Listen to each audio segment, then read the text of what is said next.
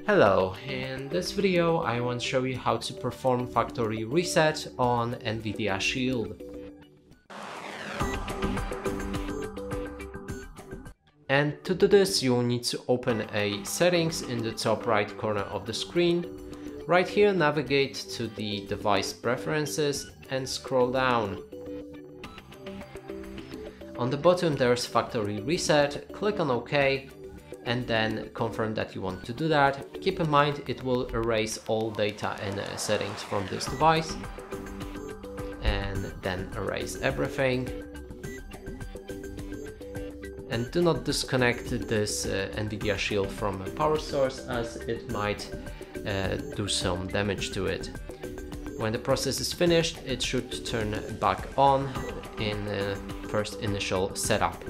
And that's it for this video. Hope you like it. Please consider subscribing to our channel, leave a like and a comment below.